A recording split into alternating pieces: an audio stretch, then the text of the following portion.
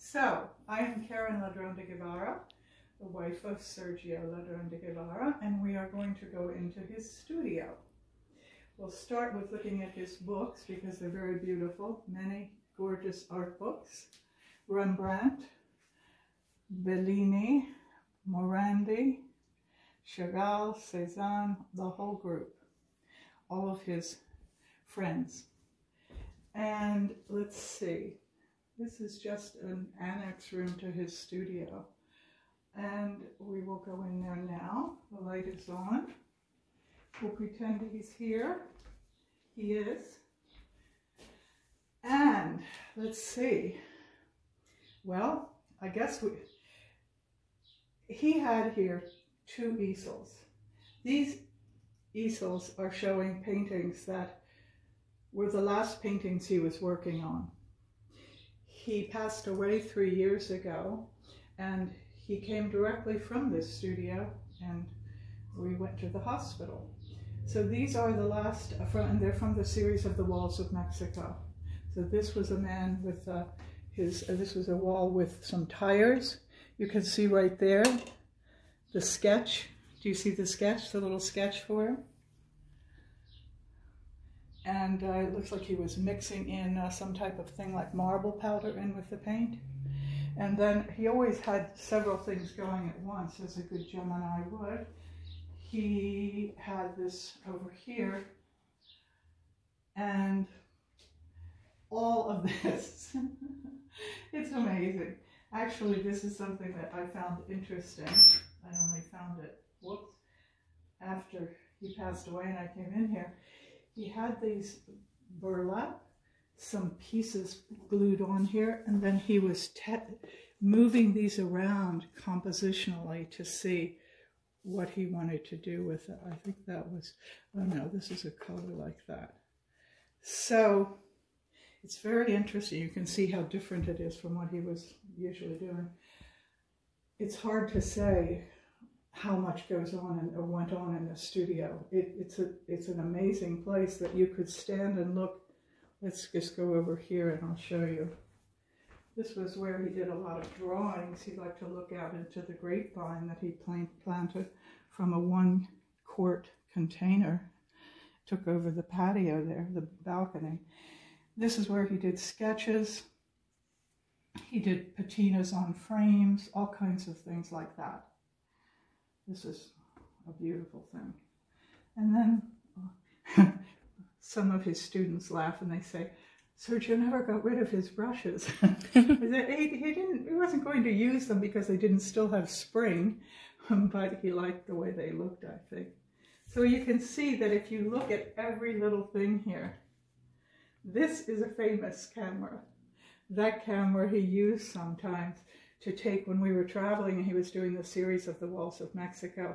He used this little camera, which was like $5, to, like, as we were driving, he never drove, I drove, he would shoot a picture and then sometime and make a sketch or whatever. So many times we would stop, but this is a funny camera. It wasn't like awesome. A big fancy camera or whatever, and he lost it. He would leave it in bakeries and they'd run out after him and say, sir, your camera. So, I mean, all of these things are just, I guess we should someday just really go very, very slowly through this because all kinds of things, like this is really something.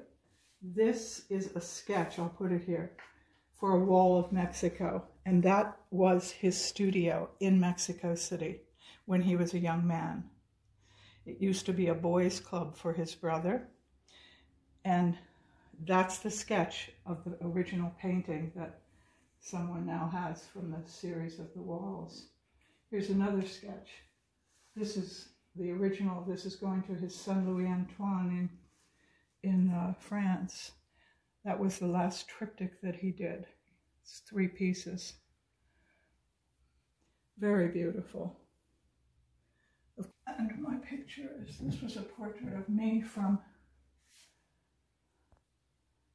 Mexico with Popo in the background. This is great. And over here is really a wonderful, wonderful thing. These, Sergio complained that the pigments of the paints were not like they used to be. Many years. He started painting in 1953. He painted for many years. And I think it's 63 years he lived as a painter. And he was concerned that the pigments were not as good as they used to be. So from Kremer Pigments in New York, a German man who has a store in Germany, but also one in New York, he ordered all these beautiful pigments. They're just incredible. Azurite, lapis lazuli, all beautiful pigments. And he would add that to the color to intensify, not intensify the color, but to make it beautiful. This is something very special that it is pieces of the last Velázquez's that we saw some months before he passed away. Someday I will do a video just on that. It's unbelievable. This is the sketch that we saw him doing in that photo that's on the introduction. Oh, on the profile picture. On the profile picture. Yeah. That is so cool. And I didn't even know that it was here. What is this piece called? This is Montefiorale. It's a village in south of Florence in Italy. And it's a beautiful little... No, so he sketched this right here. That is what he was doing in that picture that we saw. You know, that photo that we put on the entrance to the YouTube page. That's beautiful. He's kneeling down with that. So let's see what else. Oh, Esther's house in Bell Canyon outside of in LA, and her husband and Sergio, his name is Scott, painted all the time together, and they would paint off of this balcony because they're beautiful mountains behind. Sergio loved the mountains. Giorgio Morandi, one of his favorite painters, which they have in Bologna, and they took his studio and put it into the museum.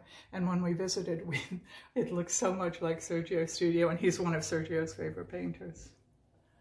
So these are pictures of his children and just little things that he liked. More of his brushes over here. That it's just funny because there are some people that just make a lot of jokes with Sergio about his brushes, because they would say to him, how did you choose a brush? And he'd say, not by price, because you could have a good brush or a bad brush, and it didn't necessarily depend on the price. The important thing, this doesn't look so good, the important thing is that you put it in your mouth, and then you put it on your hand here, and you see the spring. So there were many jokes of many people about Sergio and that. Oh, some things for silver point over here. Silver point is a very beautiful technique of drawing with silver on a prepared surface. There are none here. There are some in the gallery, but I think this is the silver point powder. And these are just things, mortars and pestles. He liked this stone. He liked this stone. This, you can see, is echoing the Pandora series. He would find these things and then just put them here.